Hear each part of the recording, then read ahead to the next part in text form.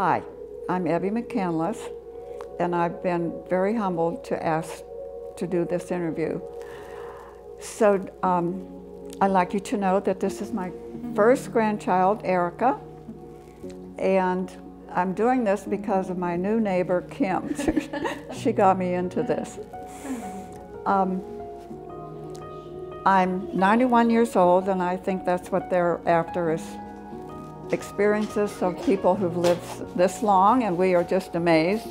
My husband and I are amazed that we're still here and still active, and we just praise the Lord that we're healthy and that we can be friends and parents and grandparents.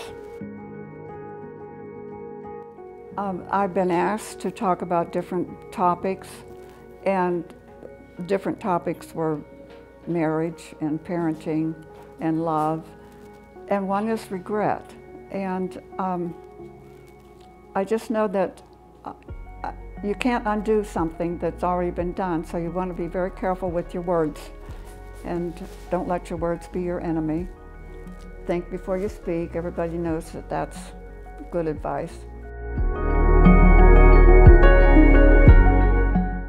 The key to a good marriage. One thing is that you want to, it's not all about you, it's about us together. And lots of times you give in, and many times you are just being patient and wait. It's caring about the other person.